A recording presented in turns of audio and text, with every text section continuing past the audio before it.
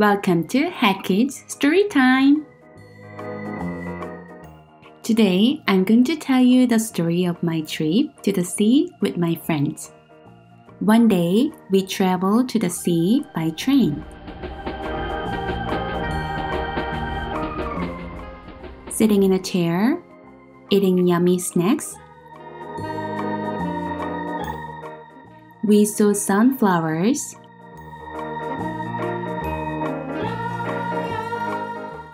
and a tall tower outside of the window.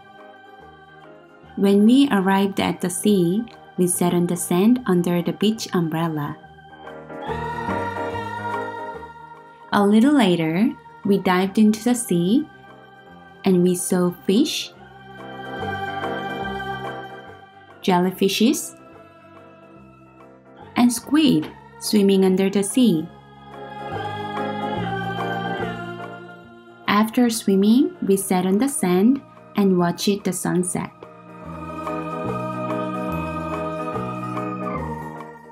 We made a birthday cake with sand